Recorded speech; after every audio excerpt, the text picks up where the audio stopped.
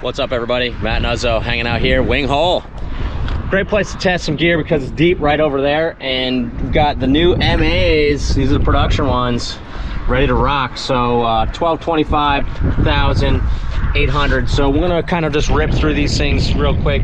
I've been using the pre-production ones, which have been exceptional. Really loving them. The production ones, I've heard nothing but good things, but want to try it firsthand. Winging is a great way to test some gear because I could just go out flat water, no current, no chop, no nothing, and just really feel the foil. You can also stand on the foil with winging, so you can pump it, you can turn it, you can kind of see how it's going to perform at high speeds and low speeds, under power, without power, with power. So that's really kind of one of the key things of which we're going to do. I am going to rig this setup with just a stock 232 tail wing. I've been testing these with the HA tail wing and the 232. 232 is just going to give you that more stability, more of a cruisy feel. HA is going to give you higher speed, better glide. You know, one of the key things, couple key attributes with these new MAs is that they are high performance wings that are designed to be user friendly. They're closest to, if you can imagine, the CFV2 with that really low stall speed and really kind of rail to rail carvy turning feel, had a baby with the HA, which is high performance, high speed, great upwind, lots of glide, but higher stall speed and much more temperamental to ride. Those things had a baby and these came out, and that's really what they were trying to do. Have something that's gonna pump like crazy, gonna be really high performance, but also still user friendly. Can this be your first foil? Sure, 1225, no problem. Some of the smaller ones, probably not as much. And that gets to like, what size are these foils? Like, how big are they? So they do, because they are spanny, ride bigger than the size on the bag. So 1225 in comparison to an HS is gonna be like an HS 1400. The 1000 would be like an HS 1000. The 800 probably HS 850. All that being said is that they do, in like maxed out conditions, they handle those maxed out conditions. They're saying something about the camber. I don't really know. These things have got so many weird lines and shapes and all these different things that I don't understand the technical aspects of it, but they design them so they can be ridden oversized, overwaved, overpowered. And that's the, you know, the team rider that have been riding the 800, they're like, dude, I could tow this thing in really chunky surf and really have lots of control that I was not expecting from a wing this size. So, you know, I've been winging the 1000 a ton, and it's just really super fun. So I am going to try out the Performance 795 mast, first day on this mast too, and I'm looking forward to trying this size. I've used the 935 a bunch. Obviously the 72 and the 85 standard masts are my go-to mast, so it'll be cool to try this size on this mast. You know, you're dealing with that, you know, real high performance leading edge shape, high modulus construction, so it's going to be stiffer, lot more torsional rigidity, much smoother, faster running foil section, a little fatter cord, so I'm expecting a little quicker, a little slower turning rail to rail, but a little quicker to get up on foil and get going. So let's get on the water and see how it goes. All right, session time. Kind of frothy right now. I mean, this thing looks so awesome. It's gonna be pretty windy. Gonna get geared up, go take some laps. Still in a 3.2 and it's December. Like it, like it. Let's get this wingy thingy rigged up. Taking out a 5 meter today. Trying out a new proto wing, hand wing, so see how that goes. I've used it a couple times, pretty good. I'm sure it's gonna be 100% different by the time it comes to production, but always good to do testing gear, testing gear. All right, let's go check out this Mid Aspect. Come on. That thing is freaking hot right now. Check that out. So many cool little shapes and really thin leading edge. Like, check this out, real thin leading edge. Like, this part here is just beautiful, and then they've got this cool ridge down here. One of the things I've noticed in the prototype ones was that they breach and then reconnect like just below the surface. So like when we were winging the Motu's left, so I was on the 1000, and I was just totally maxed out on a wave that's way bigger than I'm comfortable with, and flying down the face and just kind of skip out of the water. I'm like, oh, I'm done. The thing skips out of the water, whole wing breaches, comes onto the surface, reconnects, keep riding out of the wave. I was like, now that saved my ass. I appreciate that. So all right, let's get this thing on the water, see how it goes. Phew. 12.25, let's talk about stall speed. Stall speed is how slow can I go without it dropping out. Still have front foot pressure. I'm going slow. Super slow. Okay, just dropped a little bit, what it caught. Alright, got some seaweed on there.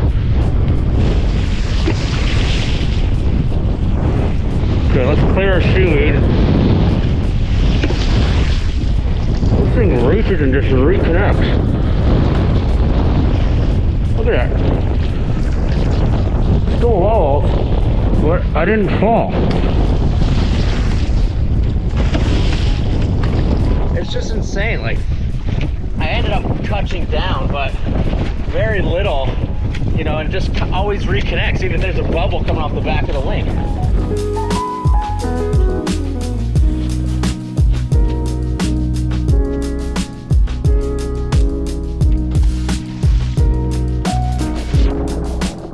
It actually reconnects so well, it throws you off, like it just did.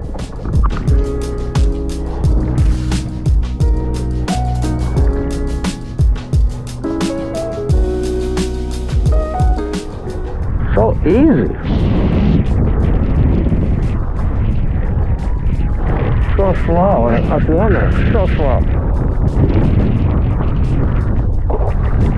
Took down that one, but so long, so well.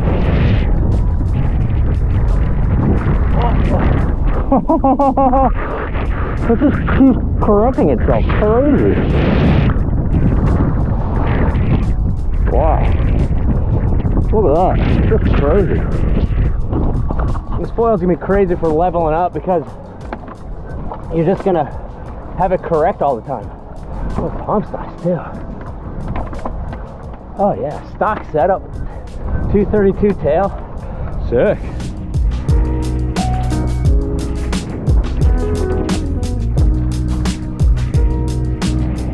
Okay, let's test the pumping. No, not a good one. That's some pumping. Really predictable. Doesn't kind of mess you up or throw you off. Just pretty easy. I found it wasn't the fastest to pump back out in the lineup, but it's definitely controllable. When I messed up or through whitewater, this was really predictable, caught easy. Good to go. Shallow. Whew. Okay, 1225. I think I'll switch it out for the 1000. I mean, this thing is just incredible. It's so much fun and user-friendly. Like, I think that a lot of people, whereas like a 1250 on the HS was like a high performance foil, this is extremely high performance, but it's a bigger size, so I think it's a lot more accessible to a lot more riders. And it's just how it catches. Like I kind of mess up sometimes because it catches so well when you breach it. And it's just really forgiving. That real low stall speed allows you to get up on foil, get going, and like start jamming. Like, it goes upwind really well. Doesn't pump like the HA. You know, this will be a little smaller than the HA 1125, but it doesn't pump like that. It doesn't get that glide, but it's close. And what you lose in glide, you gain in usability, that low speed stall speed. And like, if you're too low on the mast, you can hop it back up and recover. And that's what I noticed surfing, like through whitewater, through foam, through kind of funky conditions, it just keeps delivering and performing. So 1225, psyched. This is going to be a go-to foil for me for foil surfing, light wind winging, small wave winging, just kind of all around stoking out sessions. All right, let's change out to the 1000. So one of the things they've done on this foil is in the construction, they've incorporated some high modulus carbon in there just to make it like extra rigid where they really need it. So, you know, a lot of what's happening in Armstrong stuff you can't see because it's under the skin. You know, I don't understand all these little nuances of these wing shapes and all that stuff, but I mean, how they ride, like, they've just been crazy hard at work to make these things the best and highest performance mid-aspect foils that are user-friendly. And from my experience with the prototypes and now the production ones, I think they have nailed it with this setup. Also, a little overview, 795, first time going like on this one. One of the things I noticed is just how quickly it gets going. Like, your forward speed and your lift out of water, like it's so slippery through the water that you get up on foil really quickly, and it has just a very comfortable, controlled, positive feeling. I've noticed that with the performance mass, they're just really smooth through the water, really fast. I mean, I'm not pushing the limits of the speed on them, but the biggest place I notice it is with the large span HA wings. So like 1325, 1125, 1325, 1525, like those really wide span HA wings light up with the performance mask. So, all right, let's try this 1000 now.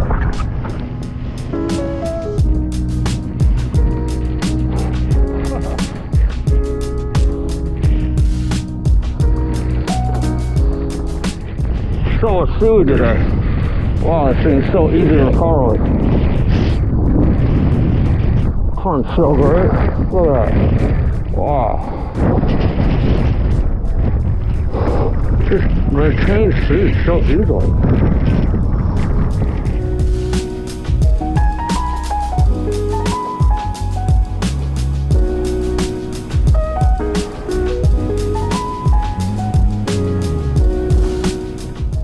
Crazy. You hear this thing popping and burping all the time, and it just goes. Like, it just maintains its speed and glides so easily. I love this foil.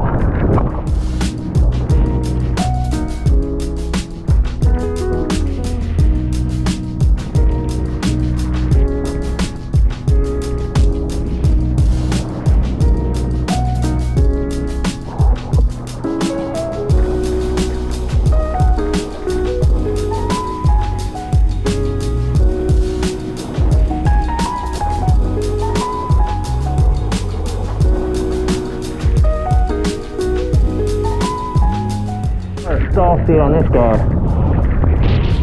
I'm going super slow. Going super slow. Still getting plenty of front hook speed there. Oh, there we go.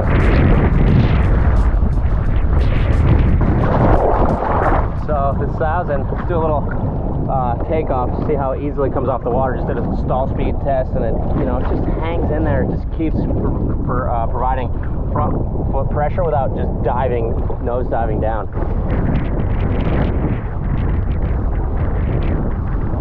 Easy, easy, here we go. Beautiful speed run.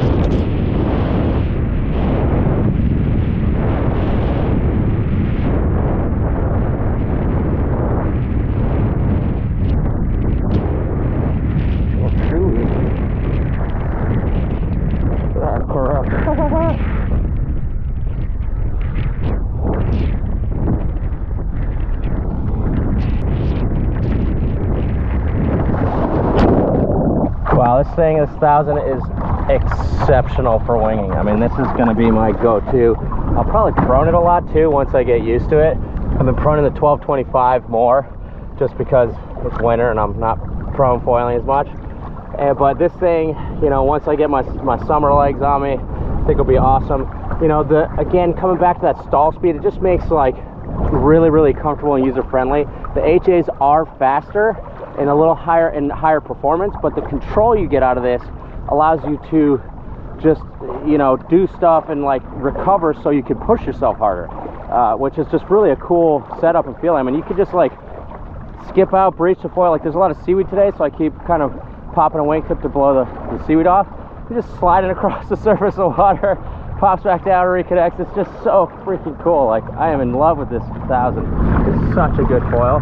I mean, people are gonna trip out when they ride this thing. Pretty work, Armstrong, pretty work. All right, now I'm gonna go to the 800. I don't really ride foils that small. Like, the smallest foil that I'm riding is like the 950. I like kiting it, I like winging it when it's really windy. But a lot of the smaller ones are just too turny side to side. Like the small HAs are, you know, not enough stall speed. You know, they drop out on me. They're really kind of harder to get going. Just been more challenging for riding for my ability level. But you know, we're gonna give it a shot and see how it goes. The truth will be in the pudding. Let's see here. All right. One of the things I noticed with this 795 mast, I thought I was gonna really notice the difference in size compared to the 85 as far as, like, you know, being too short, because I'm normally winging with the 85, but it's actually been quite good. Like, I mean, I haven't had many issues. Like, I don't know, it feels really comfortable and controlled. I think part of it is that with the mid aspects, they recover so well that I'm getting up to the surface with more comfort without having it, you know, any breach instability issues. So I've been really enjoying this size 795. I think it's going to be really popular for that one mast fits all quiver for people that want to have one for surfing. A friend of mine said he's been surfing, and he said, you know, compared to the 72, it took a little getting used to, you know, for kind of like pump cadence, but he also said that the rigidity and the feedback you get from how well this mast works, it really translated to pumping. So I look forward to trying out surfing too. All right, 800, moment of truth. Here we go. Look at this thing. Sick. So I haven't ridden the protos on the HA tail a bunch. You know, the HA tail, actually this surf tail, like the 232 tail with the turn up wingtips, it still turns really well because it's turned up wingtips. The HA tail is smaller, so you get more straight line speed, but the downturn kind of gives you a little more locked in. It kind of keeps it locked in for such a small tail. So turning wise, I actually find both tails to be similar. HA tail obviously is faster. This tail is just a little more stable for that real low speed stall speed that I'm finding really awesome to have. Okay, getting up switch on 800. Let's see how that goes. Let's see how user friendly this bad boy is.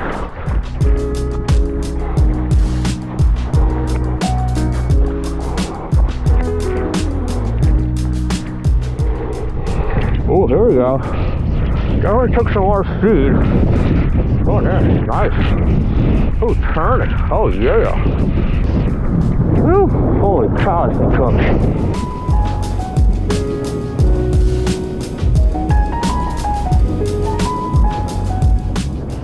Great test on 800. A lot of speed. Yeah, stall speed.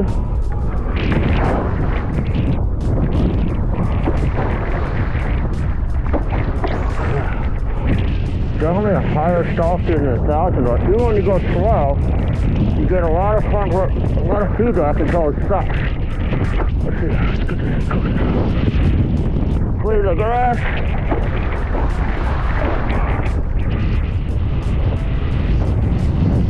Oh, man, this thing is tough.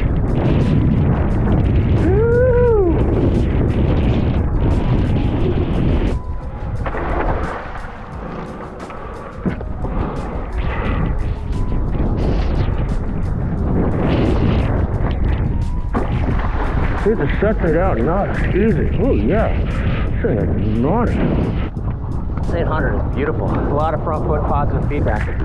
Oh man, this 800 is a lot more fun than I expected. It does take more forward speed to get going than the 1,000 or the 1225, obviously. But a lot of times the foil's this small, like I can't even get them going. There's also a lot of seaweed today, which really affects foils. It just creates drag and brings them down.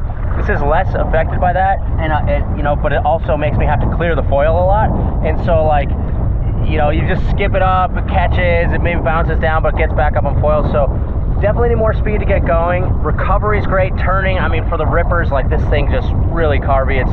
It's not too turny for me. Like I could do transitions. Like a foil is too turny, what happens is the board gets wonked side to side quickly. So I was able to kind of switch my feet and change around, you know, do some foot switches and stuff.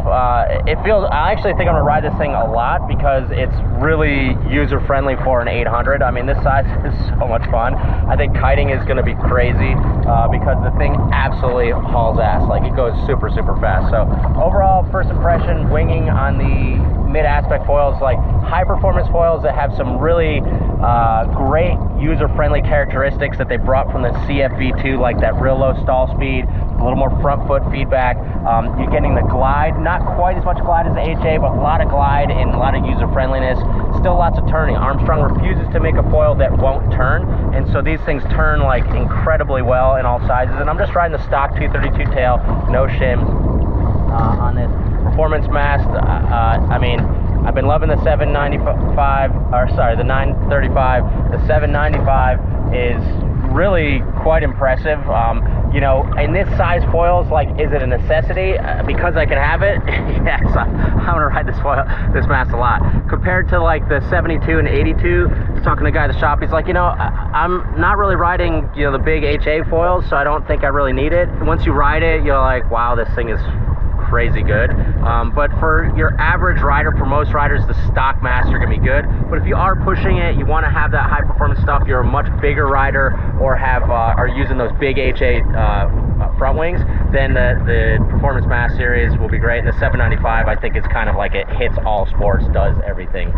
One size mass fits all. So if you want more reviews, check us out online, realwatersports.com. We'll see you on the water for the next session. You.